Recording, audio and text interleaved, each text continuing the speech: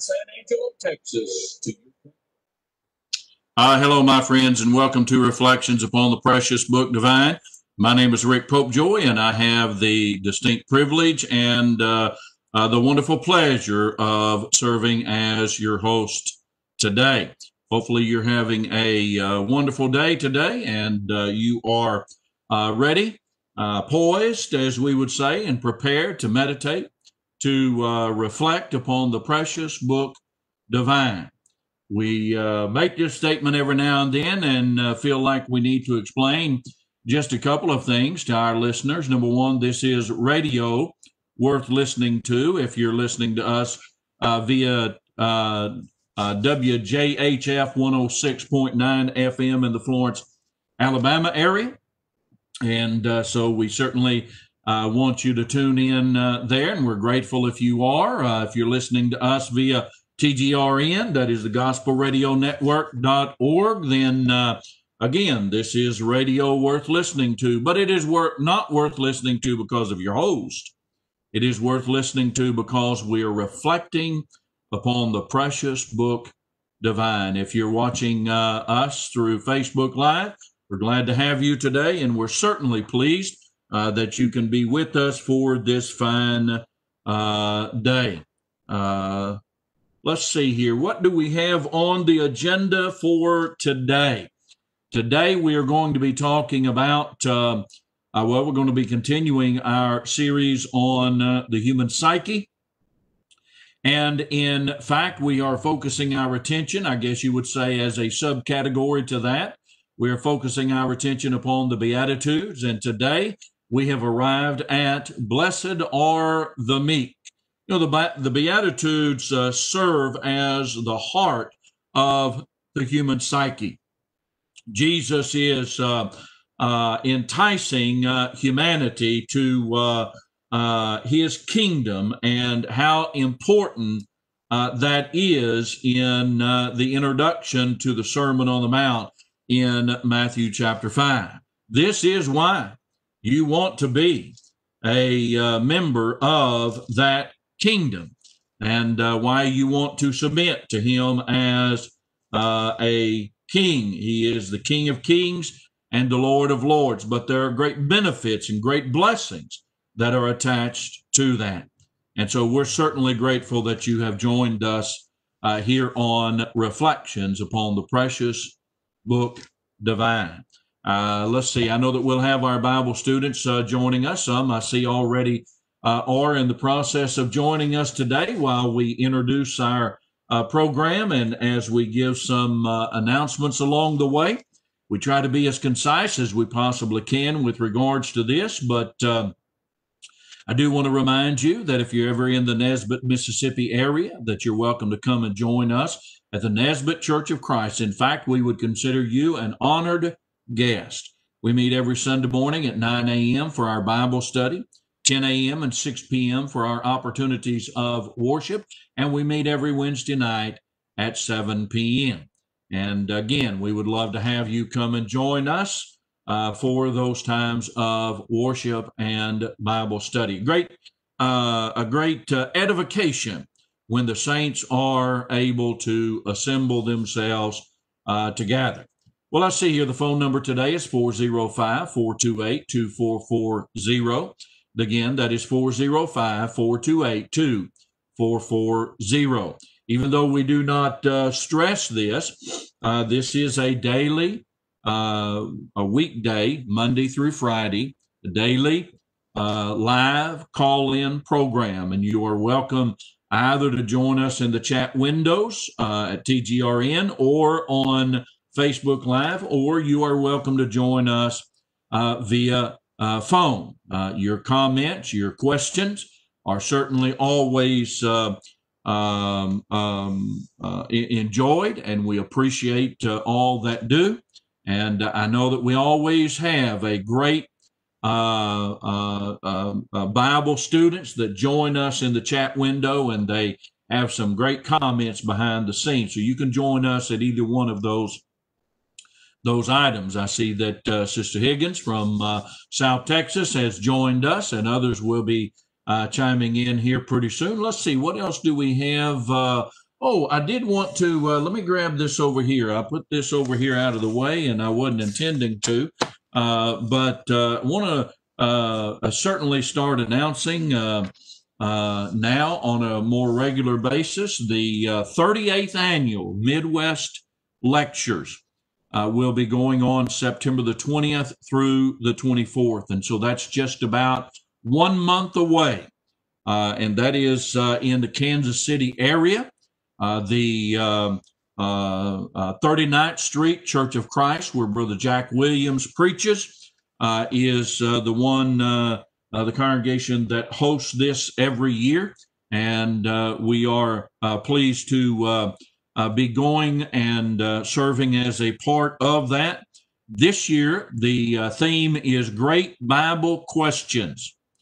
Great Bible Questions. And so we hope that you will be able to join us. Along the way, I'll try to give you a little bit more information in regards to that. But again, that is Great Bible Questions, 38th Annual Midwest Lecture, September the 20th through the 24th in the Kansas City area. And so please come and join us for that.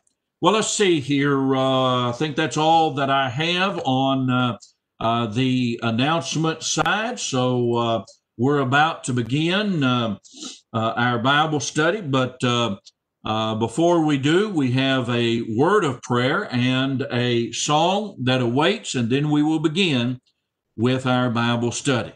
Shall we pray? Our most righteous and loving Heavenly Father, as we come before Thee at this time, we do recognize Thee as a magnificent God, and that we stand in awe of Thy majestic character and nature. We realize that Thou art a God above all gods and the only God that exists, and we appreciate our Heavenly Father, all of the great care that You have demonstrated to us, not only in Thy wonderful providential creation and allowing this earth to generate seed after its own kind, and but especially our Heavenly Father for the opportunity that we have to be Thy children, to be in a saved condition after being lost, after being so far removed and headed toward a devil's damnation. We realize, our Heavenly Father, that You have so blessed us with Thy Son, Jesus Christ, that You would allow us this opportunity at this time to be able to thank Thee for that great gift. We thank Thee, our Heavenly Father, for all of the wonderful gifts.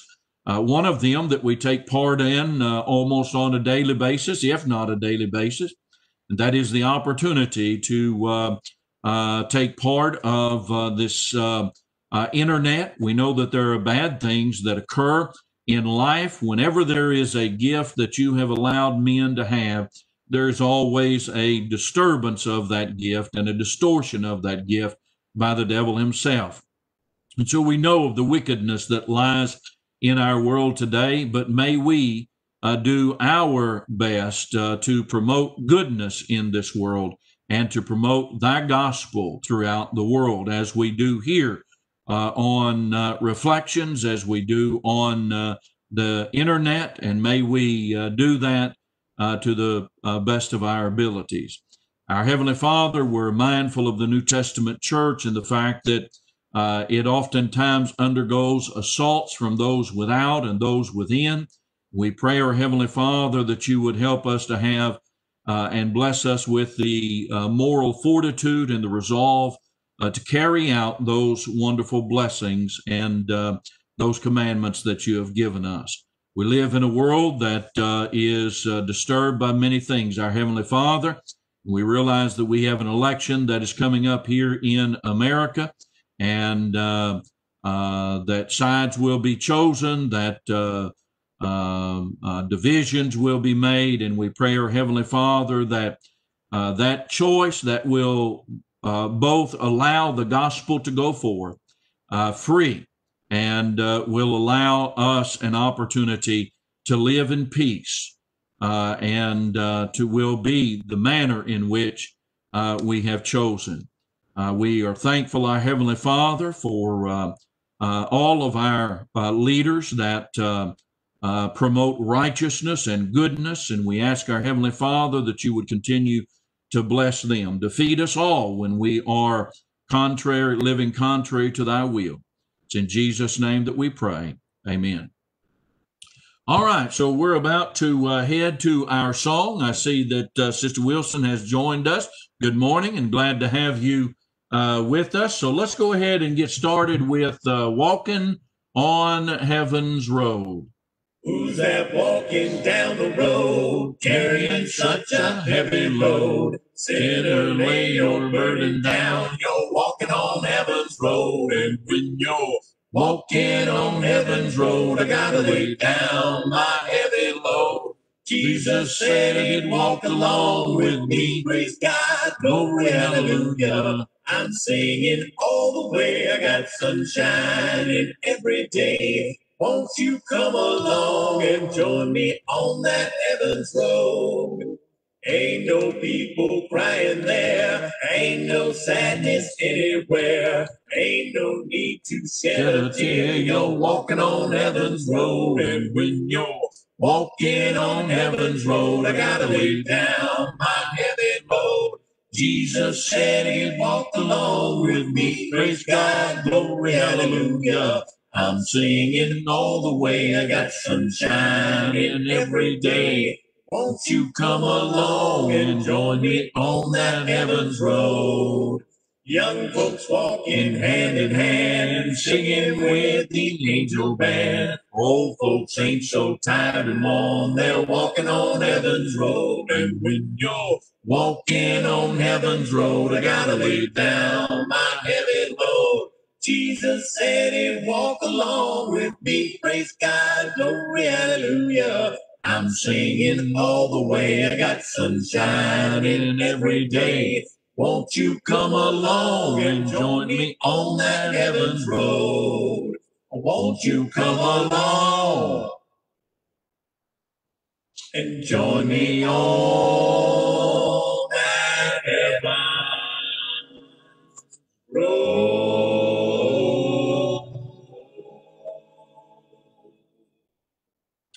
All right, my friends, it's so good to be with you today, and we just appreciate and enjoy the ability to take in that particular song. I see that while we were in song, that Brother Furnace from Central Oklahoma has joined us, and Brother Javon Jesse from Hyderabad, India has joined us. I'm glad that you were able to find it, and I know that sometimes it's a little bit difficult. There's Sister Woodall. I saw a few hearts going up and thought you may be already in here, but no doubt we will progress on with our study for today. And our study for today is a very simple yet profound statement in the Bible, as we will take note of in every one of these Beatitudes. It seems as if these simple, brief statements of Jesus contain such an explosive idea behind them. And words and phrases sometimes are spoken of as being pregnant. That is, this word or this phrase may be with child. It's going to give birth to many concepts, is the ideal. And the words and the phrases of Jesus in the Sermon on the Mount, but in particular with the Beatitudes, listen, they are not just pregnant with concepts. These are phrases that,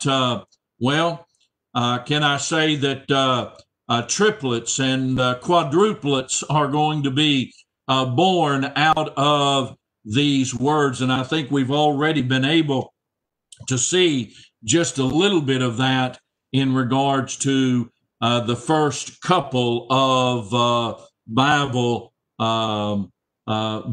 blessings here, right? So we go back to Matthew chapter 5, and we're in the process of the beginning elements of the Sermon on the Mount. And as I have mentioned, I have, that's right, Sister Woodall, I had forgotten about that, about those twins. Certainly the words of Jesus are enough in regards to that. So, but you have enticements, you have expectations of the life that we ought to live in regards to that. And so then you come down to the high point.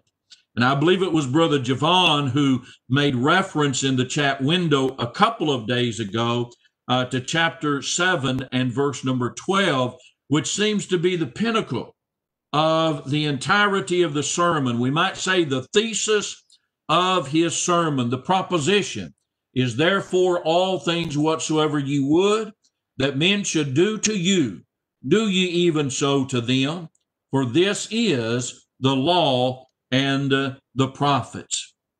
And then Jesus makes those concluding statements from verses 13 through the following or the rest of the chapter there. But that seems to be the idea of the text that we are considering.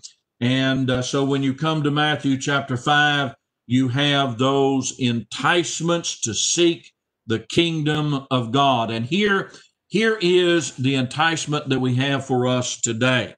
Blessed are the meek. Blessed are the meek, for they shall inherit the earth. I can't think of a more misunderstood Bible verse than the one that we are considering today.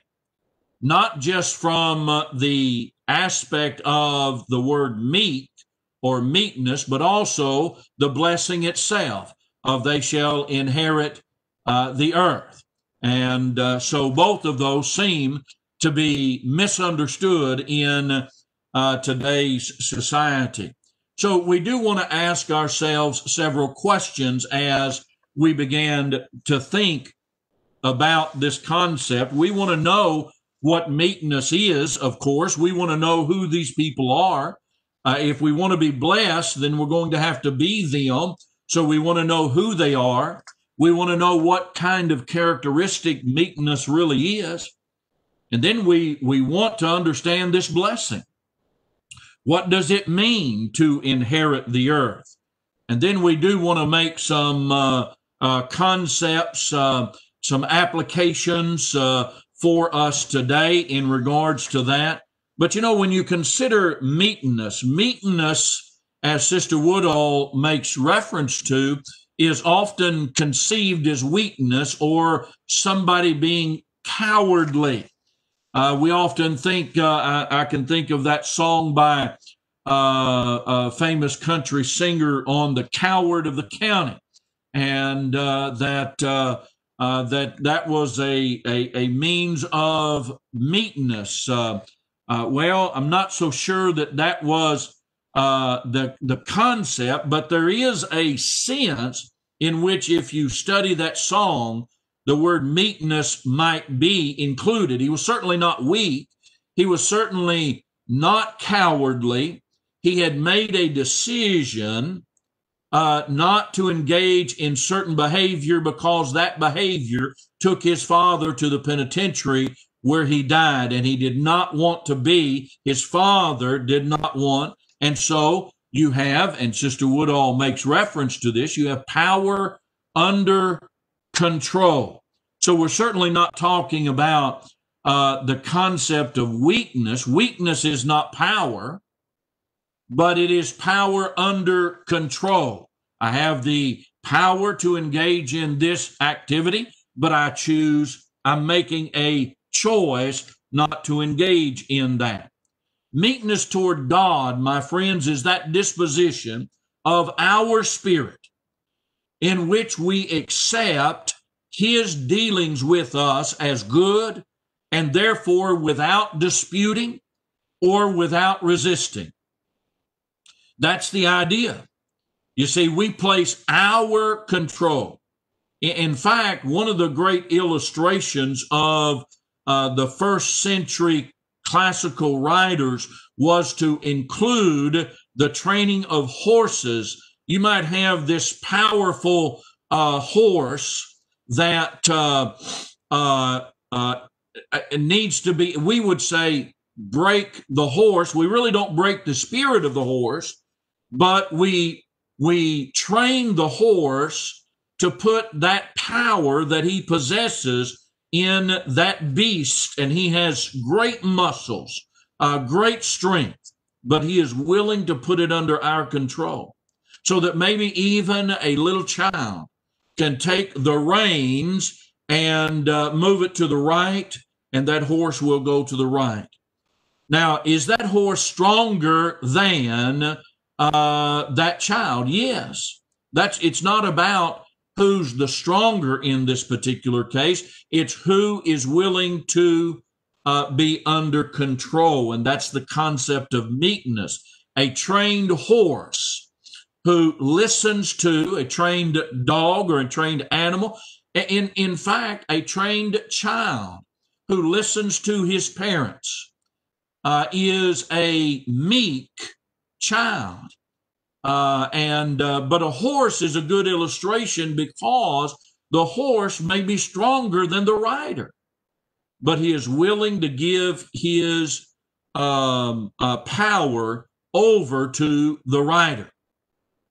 And so if the rider says, whoa, or giddy up, or whatever the commandment might be, then that horse is willing to go or whoa at the command of the rider. We've even seen illustrations of horses so trained that they would recognize the whistle of their owner, and or maybe even the voice. Now think about this in regards to what Jesus said in John chapter 10, when he said, my sheep are a very meek. Now they may also be a prey, but they are very weak.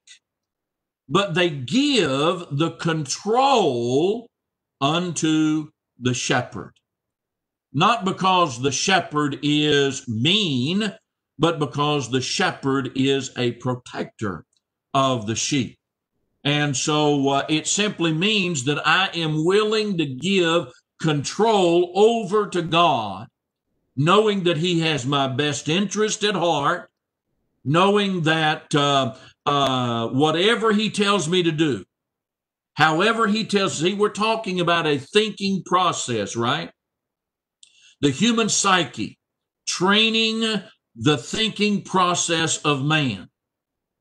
And so we are training ourselves to be under the control of God. That's really what the BeAttitudes is all about. We're training ourselves. And so that's what meekness is. Now, in the Old Testament, and I'm going to get more in depth into this in just a minute, we'll go to some particular aspects of this. But in the Old Testament, the meek are those who are always relying upon God rather than their own strength to defend against injustices. That's the ideal. Submission is a good word for that. Bridled is another word that Sister Woodall has mentioned here, and is a good word. We are bridled by the gospel of Christ. And so remember, we talked about with regards to Jesus being the great physician. That's where we began this concept out of. And him being the great physician, we must be willing to go to the pharmacy of the gospel in order to be healed. And that's really the idea of meekness. Oh, that doctor doesn't know what he's talking about. Oh, that pharmacist, I don't need that pharmacist. I don't need to go there. That's what we're talking about when we talk about this idea of meekness. And so the meekness or the ugliness of wicked people in this world, we realize that regardless of what goes on, we realize, do we not, that God is always in control?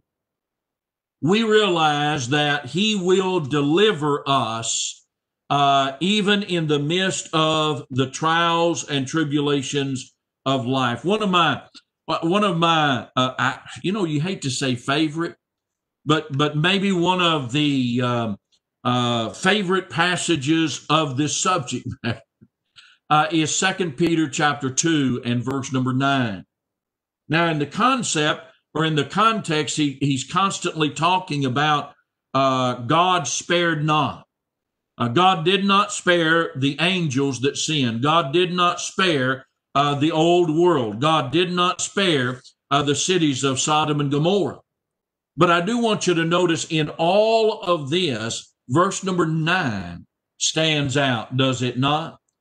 Verse number 9, he says to us, the Lord knoweth how to deliver the godly out of temptation and to reserve the unjust unto the day of judgment to be punished. And do you realize that the examples that he gave were all, and this is true in every situation, the same situation.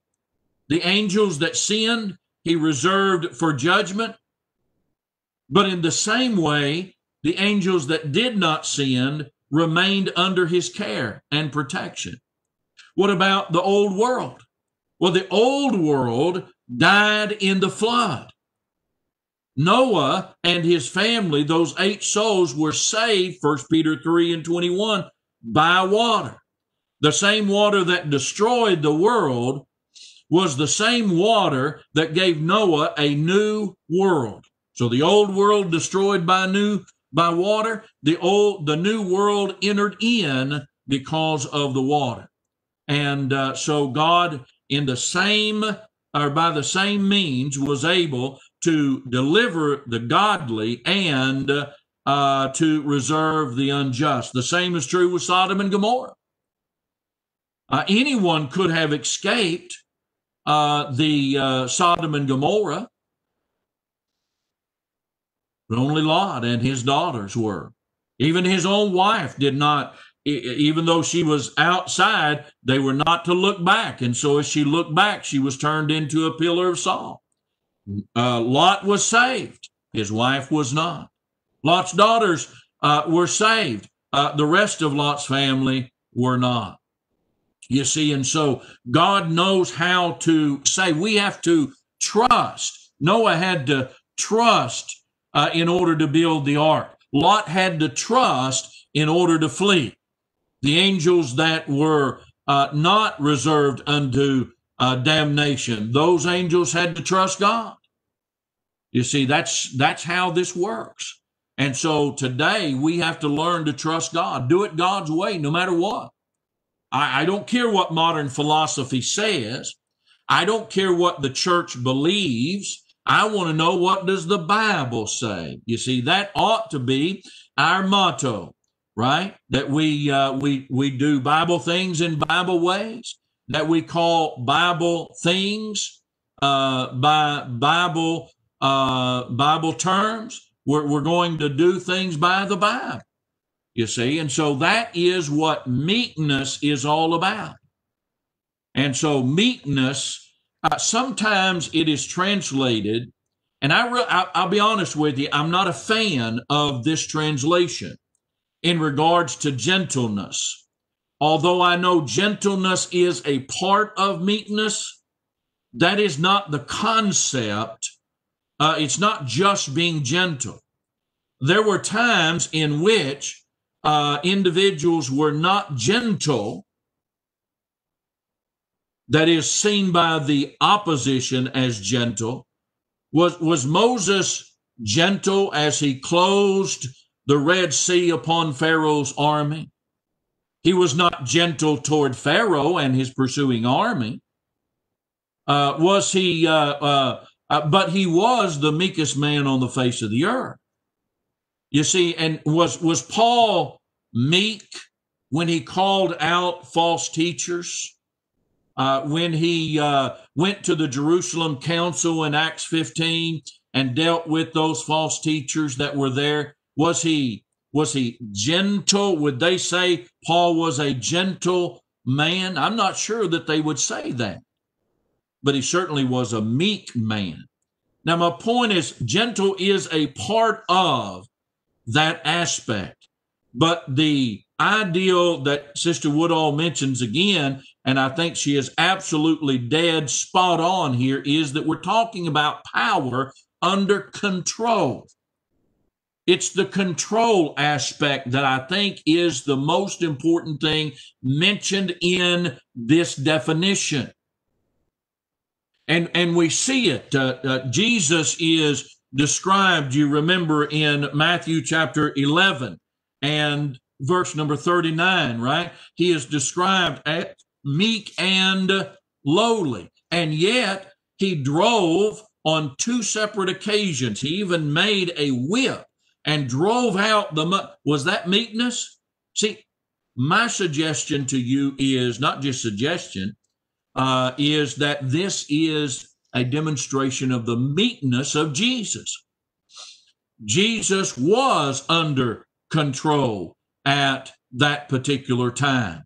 And so in Matthew chapter 11 and verse number 29, you remember that he says, "Take my yoke upon you and learn of me, for I am meek." Brother McGinnis, good to see you here today. He says, I believe Jesus himself said it best in Matthew 10:16. Well, if Jesus said it best, and I think you're right, then let's look at 10 and 16.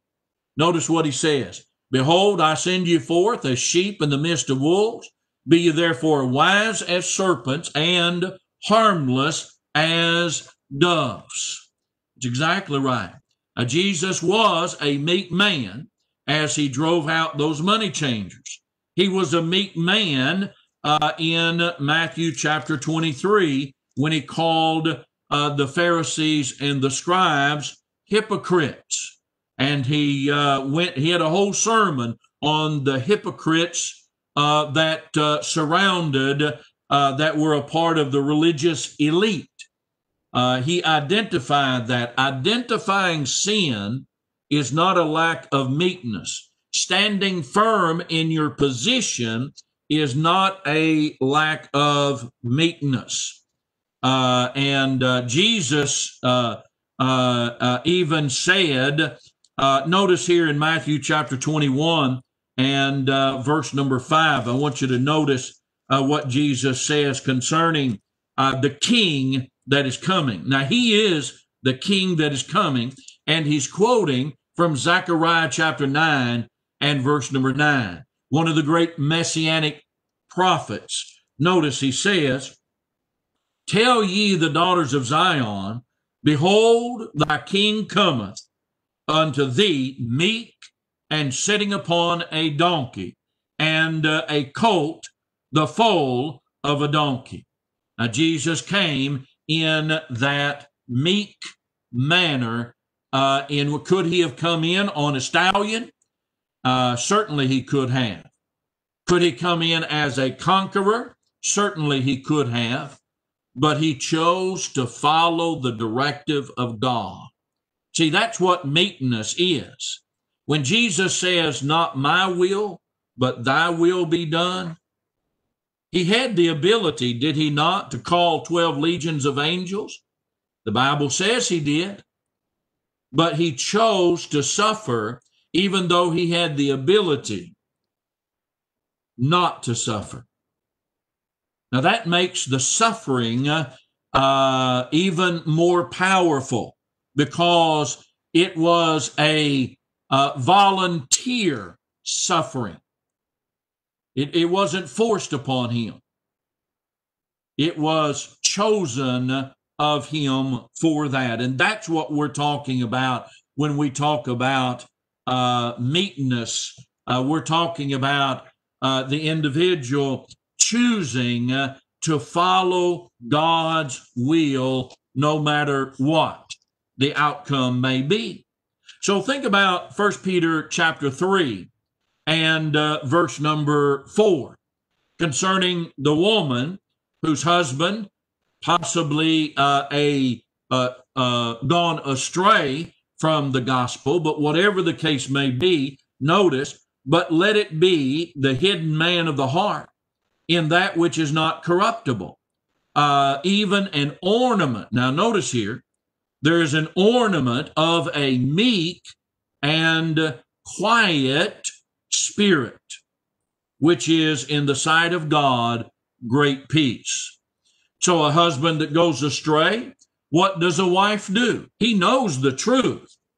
See, he doesn't need argumentation that God exists. He doesn't need argumentation that the truth is the truth. He already knows that, but he's gone astray. Now, this text is not saying that she can't ever speak a word to him, but when she speaks the truth, she ought to live the truth. And those two are a powerful combination. And it says here that she doesn't win him over by her outward beauty. She wins him over by her inward beauty, which is what? Meek and quiet spirit, which is in the sight of God a great, great price. Well, there are other passages that we could note. I want you to notice with me in 1 Timothy chapter 6. And this goes back to the power under control. Whose control are we under? That ought to be an important question that we ask. Some think that we ought to be under the power of anybody who opposes us, and that's not true. I am under the control of God. And so notice here, 1 Timothy chapter 6 and verse number 11, he says, "But thou, O man of God, flee these things, but follow after righteousness, godliness, faith, love, patience, meekness." There's our word. Now notice this, fight the good fight of faith. Lay hold of eternal. Meekness is not opposed to warfare. You catch that? A meek soldier is one who listens to his commander without balking. That is meekness in this case. So in 2 Timothy, and verse number 24, where it says that the servant of the Lord, and that's the gospel preacher there, he's still talking about that the servant of the Lord must not strive, but be gentle unto all men, apt to teach, patient, in meekness, instructing those that oppose themselves. Listen, I am not going to hit you in the face if you're teaching false doctrine. I'm not going to shoot you in the head for teaching false doctrine. I'm not going to take a sword and run you through for teaching false doctrine. But I am going to take the sword of the Spirit, and I'm going to slay the false teacher. Now, some would say, well, that's not really that's not really being gentle unto all men. No, it is being gentle unto all men. That is as gentle as I can be. And so it is important that we understand the concept of meekness. What is meekness? Now, here's the question. Who? In fact, let me just tie these two together. 2 Timothy chapter 1 and verse number 7. Now, in 2:24, he says that we must not strive, but be gentle. But here he says, for God has not given us the spirit of fear. You see, the spirit of fear and being gentle are not the same thing. That's what I want to emphasize to us today. We have taken a false narrative and we have believed it in the church, so much so that it has destroyed our ability to deal with false teachers. And we must always deal with that which is erroneous. That is the warfare that we are involved in. And so we are not given over to the spirit of fear, but of power under control. Meekness is not giving up the fight for the right. That's exactly correct. That's what we're talking about here. And so according to the root word of meekness, let's just go to the root and see what it's talking about. Equilibrium. Put that word in your mind when you're thinking about the idea of meekness. Equilibrium. The full and complete possession of all of the faculties of one's being, the inner mastery.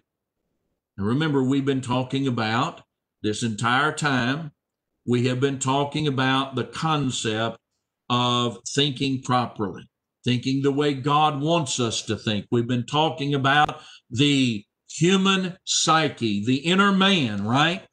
And the very root of this word meekness means to have our equilibrium. In other words, we are balanced in this. That's the point. It's not just that I oppose evil, I support the truth. Now that's the balance.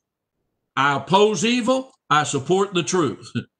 I oppose denominationalism, I support the Church of Christ. I support, or I'm opposed to evolution, I support creation. You cannot be wishy-washy. Wishy-washy? I think that's a good Oklahoma term, is it not? I see Brother Chris Ince here. Meekness does not mean weakness. It can't mean weakness because we're involved in a battle. And how many times in the Bible does he say, be strong in the Lord, in the power of his might? There's the concept of meekness, you see. So we've got to keep our equilibrium about us. In the same sense that I'm going to destroy all of the false philosophies that are out there in the world, I got to build up the church. There's the equilibrium, right? A full and complete possession of all of the faculties of my inner man. The whole heart, the whole mind, the whole soul is devoted to God. There are no bits and pieces that I can leave out of this.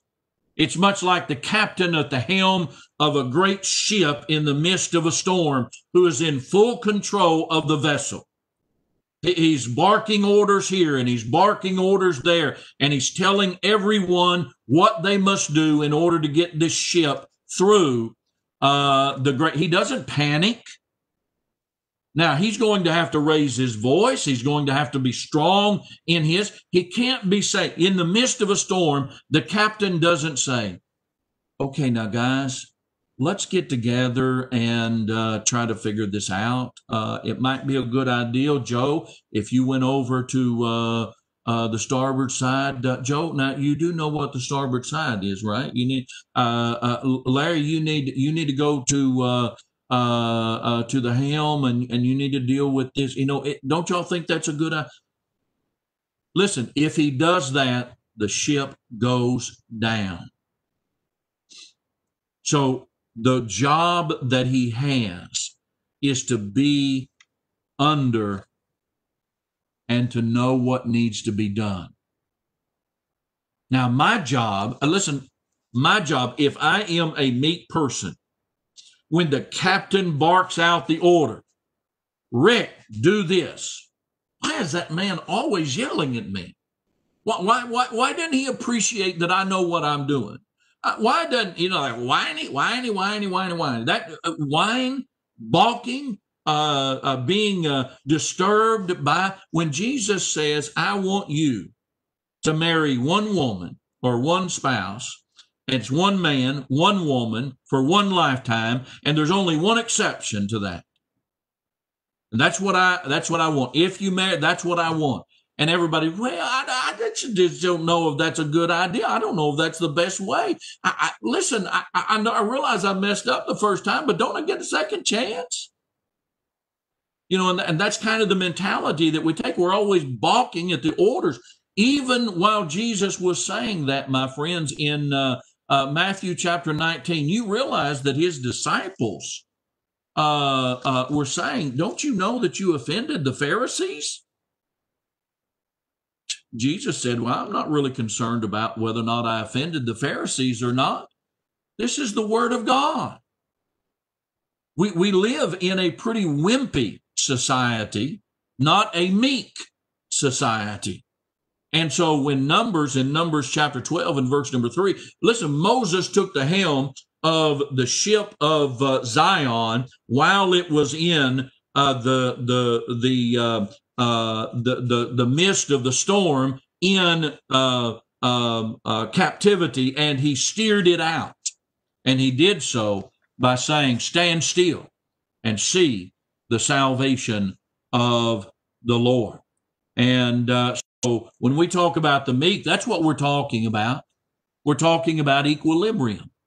We're talking about the full and complete possession of all of the faculties of our inner man being devoted to the will of God. And so let's look at this. I realize if we're not careful, we'll just run out of time, because we do need to consider what it means to inherit the earth, right? What does that phrase mean? I mean, there's a lot of people who don't understand what that particular phrase means. And so I want to call your attention to Psalm 37 and verse number 11. Psalm 37. You probably had a reference in your Bible to this, because Jesus is quoting from an Old Testament verse. And so in Psalm 37, notice with me verse number 11. It says, but the meek shall inherit the earth, and shall delight themselves in the abundance of peace. Isn't that interesting? They shall delight themselves in the abundance of peace. Turn with me to James chapter 1 and verse number 21. I want to try to give you some background ideas in regards to what Jesus is talking about when he says inherit the earth. And we have to deal with some Bible principles because of people's misunderstanding of this. But in James 1 and 21, notice what he says here. Wherefore, lay apart all filthiness and the superfluity of naughtiness, right? And receive with, there's our word, meekness, the engrafted word which is able to save your soul. The word of God has absolutely no power as long as it is outside. That is not over us. The word of God has absolutely no power as long as it is superficial in the mind of man. It must be engrafted in order to save the soul. Engrafted means that it becomes a vital part of everything that we are. It is as strong for us as it was if it would be a root grown out of the heart itself. Now it's engrafted in that.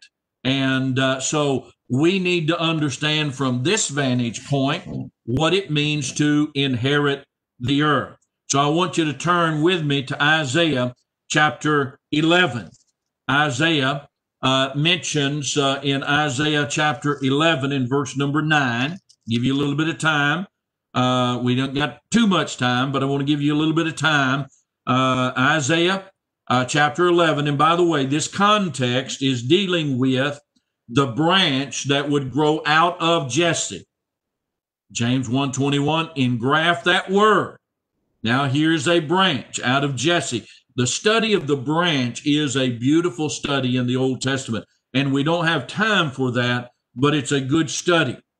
So Isaiah 11, verse number 1, beginning, says, there shall come forth a rod out of the stem of Jesse, and a branch shall grow out of his roots. Now, by the way, just in case you haven't already figured this out, right, that's Jesus. That's what we're talking about here. That's Jesus. Now, you go on down Don't have time for the whole context. Look at verse number 10. And in that day there shall be a root of Jesse, which shall stand for an ensign of the people. And to it shall the Gentiles seek, and his rest shall be glorious. We've already had a hint of that in Isaiah chapter 2, but I want you to notice here what exactly we are talking about. So in Revelation chapter 22, as the New Testament is closing the Bible's revelation, notice what is said there. I, Jesus, this is verse number 16, have sent my angel to testify unto you these things in the churches. I am. Well, you can't get any more clearer than that. I am the root and the offspring of David. But now somebody, well, he didn't say Jesse, he said David. Oh, you're right, he said David. The reason why he didn't is because Jesse is the father of David. He's not talking about David. He's talking about someone who would come from the loins of David. This is the problem that the Jews had on Pentecost, was it not? Did not Peter speak unto them and say that David was a prophet, and David was not talking about his own soul, not seeing corruption because his tomb is right there? We can pull out his bones right there. So it says, therefore, being a prophet and knowing that God had sworn with him an oath, to him of the fruit of his loins, according to the flesh, he would rise up Christ to sit on his throne, you see. And so now, Isaiah chapter 11, we've marched all the way around it. I want you to back up to verse number 10. Chapter 11 to verse number 9. Notice what he says there.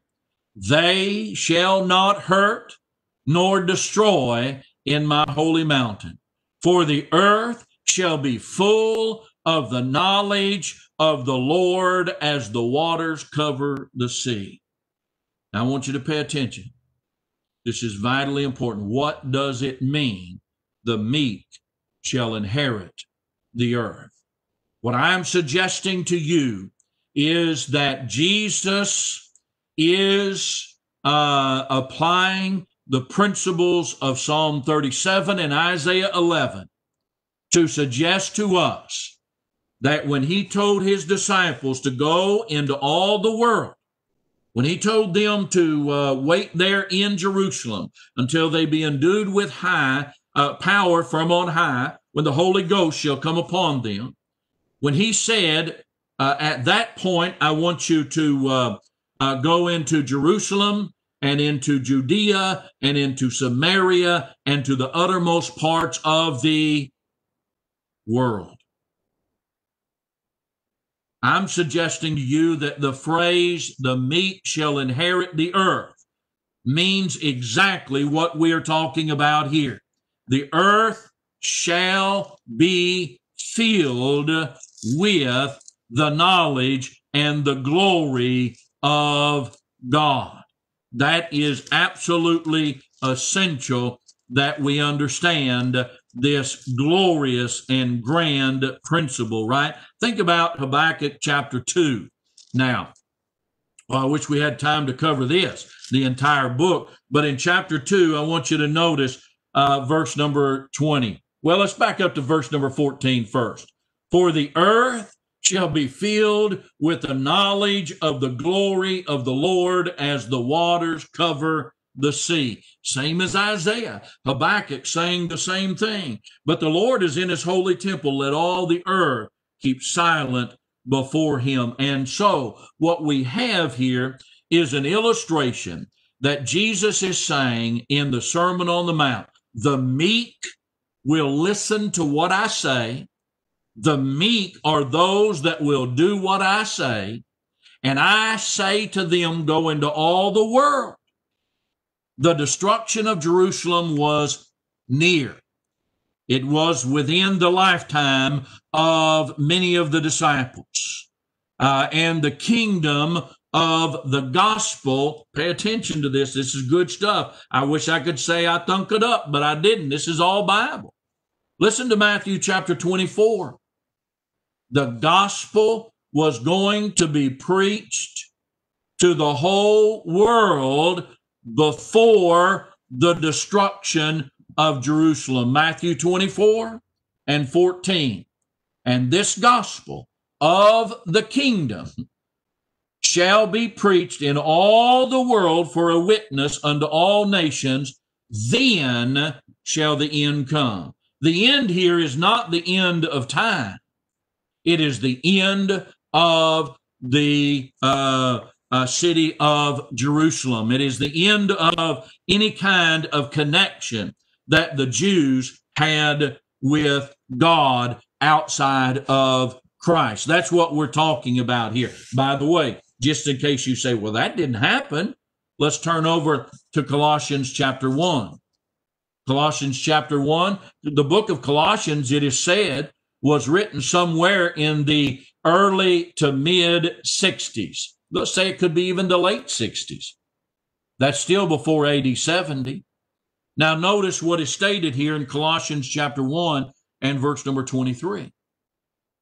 If you continue in the faith, grounded and settled, and be not moved away from the hope of the gospel, which you have heard, and which was, notice past tense, was preached to every creature. Same phrase of Mark chapter 16, is it not? Go and preach the gospel to every creature. So he says, which is under heaven. Now that's the whole earth. The meek shall inherit the earth. I'm going to suggest to you, my friends, that the meek inherited the earth when the earth was full of the word of God. I'm not saying every man received the word of God. I'm not saying every man lived by the word of God. But what I'm saying here is that every man had the potential of doing just that. This is the same thing that God told Jeremiah when he commissioned him. And oh, my friends, look at here. Our time is up. In fact, you may have already been cut off if you're on the TGRN side. My humble apologies. But I will say this, the meek that is here are those that listen to and submit to the will of God. The way we inherit the earth is by doing what the Lord of all the earth has said. My friends, have a blessed day today. May your life be enriched by a study of God's word.